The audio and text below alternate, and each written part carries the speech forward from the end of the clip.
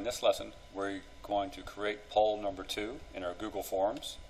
The first step is I suggest you watch the YouTube so you know what you're doing. Step number 2, I want you to log into Google Drive, open up your Computer Apps folder, then open up your Forms folder. Here's my Google Drive. I'm going to open up my Computer Apps folder. And then you should have 2 different folders, your Docs folder and your Forms folder. Since this is a form, we're going to open up our Forms folder. And we're going to be working in our Forms folder. How do I know that it's my Forms folder? Well, if you look all the way to the right up here in your folder line, it's the one farthest to the right. So I know I'm working in my Forms folder.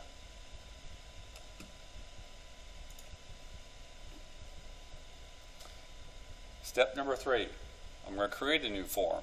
I'm going to name it Poll 2. So go up, top left-hand corner, click on New. Go down to More, and click on Google Forms. I press Create.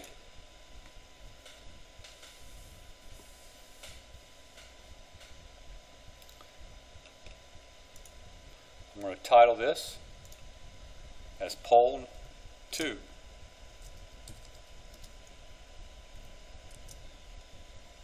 Okay.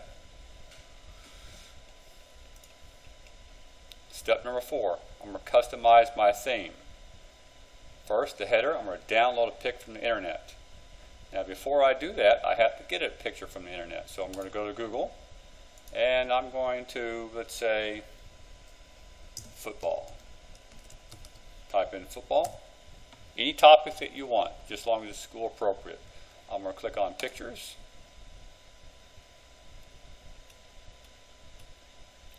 Find a good picture that you like.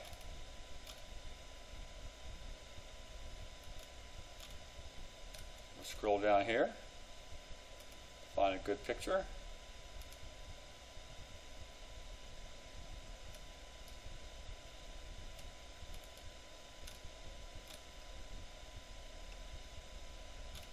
I like this one. I click on it. I'm going to right click. Go to Save As. I'm just going to name it Football. And then I'm going to make sure it's in my downloads.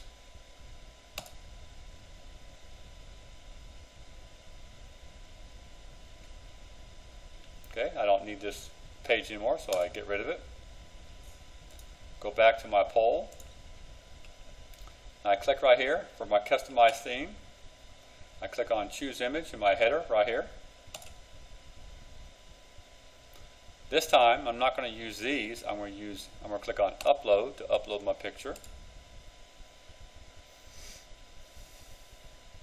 Here's my picture right here.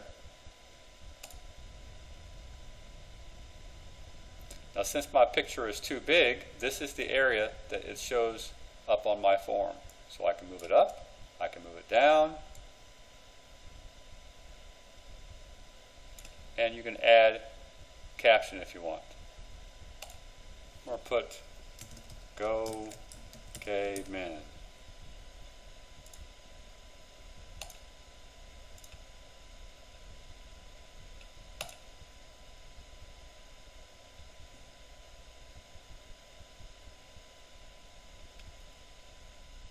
And there it is.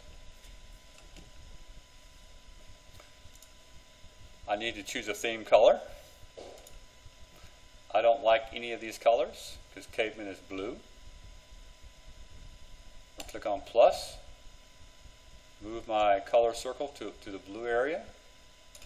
And then I can move this and make it darker or whatever I want, kind of color. I click Add. And now notice my color is blue up here. Now I can choose my background. Choose background color. That's part of it. I'm going to choose this color here. See how dark this got? If I don't like that color, I can go a little lighter, but I like the darker one. And font stays basic. Okay, I like the basic, it's easy to read. Okay, next, 5, settings.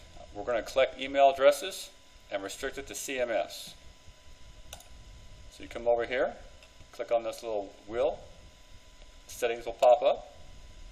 Click on where it says collect email addresses, and make sure this is click to Carlsbad Municipal Schools. Okay. And then press save.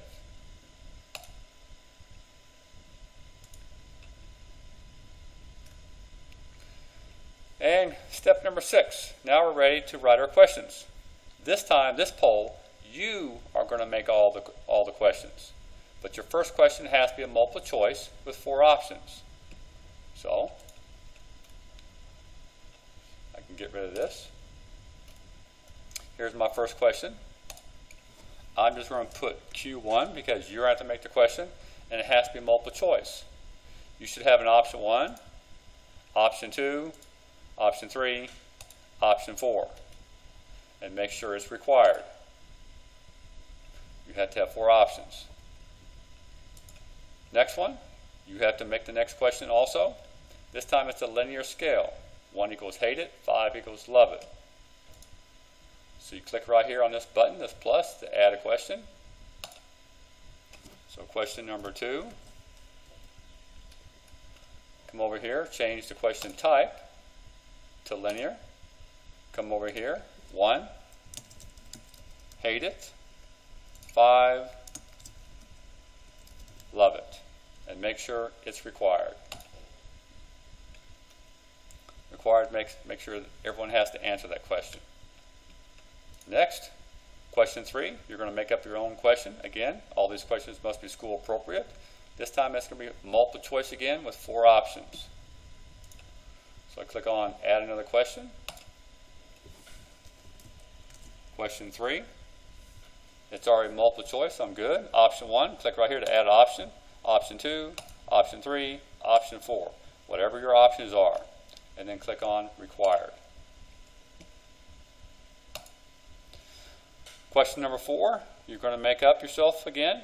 Linear scale. 1 is hate it, 5 is love it. Add your next question. Question 4. Now, instead of you writing Q4, you write your question. I'm going to go over here, change my question type to linear. 1 is hate it. 5 is love it. Make sure you click on required. They have to answer the question. Question number 5, again, you have to create yourself. And this time it's going to be short answer. So click on the question button, add another question. Q5, come over here, change the question type to short answer. Press required.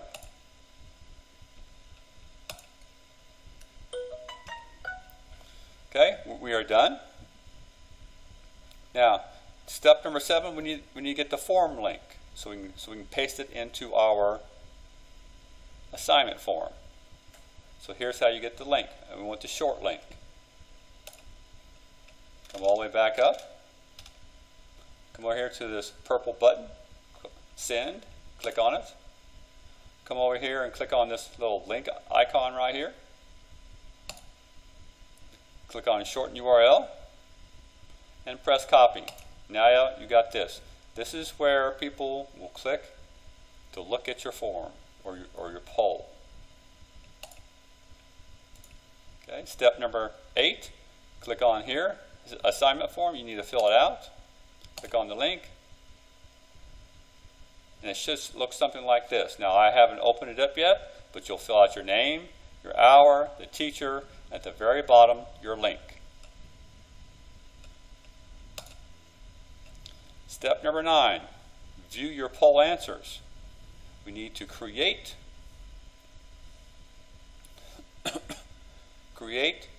your little file so you can look at all the answers that people did on your poll. So you come back up to poll. At the very top, click on where it says responses. Click on this little icon right here. Create spreadsheet. Click on it. Go ahead and leave the name as it is. press create. And this is what it will look like. Timestamp, it tells you the date and time someone took your poll, the person's email address, answer to question 1, answer to question 2, answer to question 3, answer to question 4, and answer to question 5.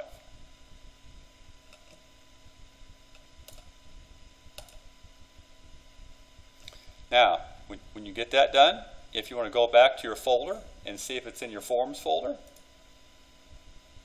notice it's not here right now. Well, there it is. It just showed up. This is poll 2. This is what people take, and these are the answers when people take your poll. So you guys should have poll 1, poll and answers, poll 2, and answers. The last thing, step number 10, you can view and take student polls. Matter of fact, I want you to take any poll out there. So all you got to do is click on student polls.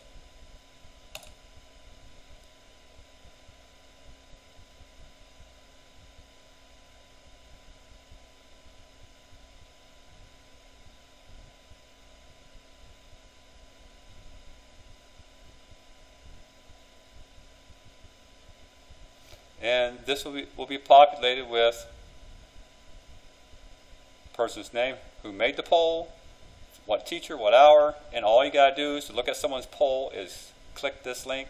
It'll open up and you can take the poll.